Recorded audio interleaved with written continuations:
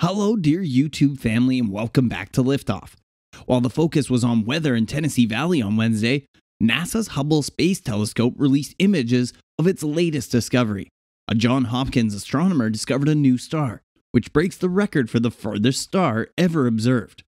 Earendel shone brightly, one of the millions of stars observed in data collected from the Hubble Space Telescope Reionization Lensing Cluster Survey Program, lining up perfectly to stand out among the rest. The star is the most distant star yet observed and paves the way for a new way to study the distant universe.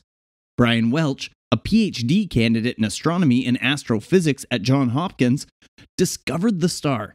His research focuses on studying distant galaxies using gravitational lensing, where massive foreground objects distort and magnify the light from background objects, a pivotal process in making the Earendel discovery. The find is a huge leap further back in time from the previous single-star record holder, detected by Hubble in 2018. The star existed when the universe was about 4 billion years old, or 30% of its current age, at a time that astronomers refer to as redshift 1.5. Scientists use the word redshift because as the universe expands, light from distant objects is stretched or shifted to longer, redder wavelengths as it travels outwards. The newly detected star is so far away that its light has taken 12.9 billion years to reach Earth, appearing to us as it did when the universe was only 7% of its current age, at redshift 6.2.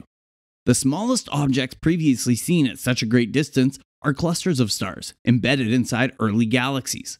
We almost didn't believe it at first. It was so much farther than the previous most distant, highest redshift star, Welch said. He is the lead author of the paper describing the discovery, published in the March 30th journal Nature, with co-author Dan Coe at the Space Telescope Science Institute in Baltimore. Earendel is one star among millions, but in the magnified galaxy Welch was studying, the star aligned perfectly to appear magnified by a factor of thousands, highlighting the star among the rest. Welch made a model of the lensing effect of the galaxy cluster in which Earendel was found. In making that model, he discovered the object was too small and too highly magnified to be anything larger than a star. While Welch says entire galaxies look like small smudges at such far distances, gravitational lensing offered the magnification and distortion necessary to make the discovery.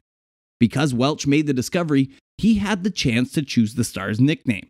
He thought Earendel, an Old English word meaning morning star, was fitting, as he says the star is seen during the era often referred to as the cosmic dawn. The research team estimates that Earendel is at least 50 times the mass of our Sun and millions of times as bright, rivaling the most massive stars known. But even such a brilliant, very high-mass star would be impossible to see at such great distance without the aid of natural magnification by a huge galaxy cluster, WHL 013708, sitting between us and Earendel. The mass of the galaxy cluster wraps the fabric of space, creating a powerful natural magnifying glass that distorts and greatly amplifies the light from distant objects behind it.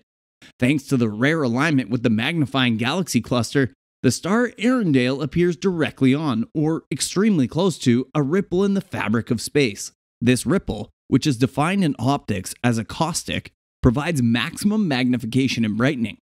The effect is analogous to the rippled surface of a swimming pool, creating patterns of bright light on the bottom of a pool on a sunny day.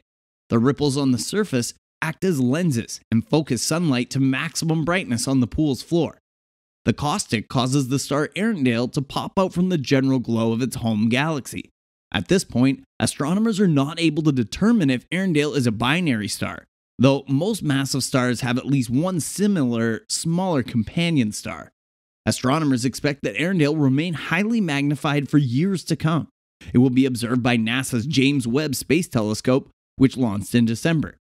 Webb's high sensitivity to infrared light is needed to learn more about Earendel because its light is stretched, or redshifted, to longer infrared wavelengths due to the universe's expansion. Earendel's composition will be of great interest to astronomers because it formed before the universe was filled with the heavy elements produced by successive generations of massive stars. If follow-up studies find that Earendel is only made up of primordial hydrogen and helium, it would be the first evidence for the legendary population 3 stars, which are hypothesized to be the very first stars born after the Big Bang. While the probability is small, Welch admits it is enticing all the same. Earendel existed so long ago that it may not have had all the same raw materials as the stars around us today, Welch explained. Studying Earendel will be a window into an era of the universe that we are unfamiliar with, but led to everything that we now know. It's like we've been reading a really interesting book, but we started with the second chapter, and now we have a chance to see how it all got started, Welch said. The Hubble Space Telescope has been observing space for nearly 32 years. Unlike the recently launched James Webb Space Telescope, the Hubble observes visible light. Visible light is what you and I see. It doesn't travel very far and is easily blocked by just about anything. Seeing Earendel was a bit of a cosmic miracle. There is a cluster of galaxies about 5 billion light years away, Thaler said. The cluster of galaxies has so much mass that it's actually warping space itself into a natural telescope. So space and time, I'm not exaggerating, space and time itself are curving around this cluster of galaxies, and just on the edge of where this curvature is, the star happens to be perfectly lined up. Because of space and time warping, the star is 1,000 times brighter than it normally would appear. Crazy, right? But why should we care about billion-year-old stars? Thaler said that studying these stars is part of discovering the origins of life itself.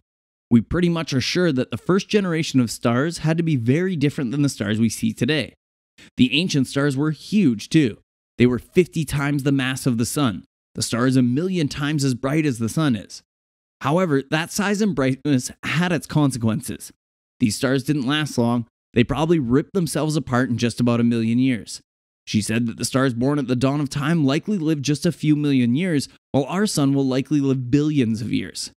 When they did this, hydrogen and helium, which were the only elements to exist at the dawn of time, exploded and transformed. They formed all of the chemistry that makes us up. They are the calcium in my teeth, the iron in my blood, the carbon that makes me up, came from these first generations of stars. Understanding these ancient stars means understanding what makes us on an elemental level. It is the study of what we are and where we came from. And that's all the information we have for you today. I hope you enjoyed the video. If so, like the video, subscribe to the channel, and hit the notification button to see more videos like this one. Thank you for watching until the end, and I'll see you next time.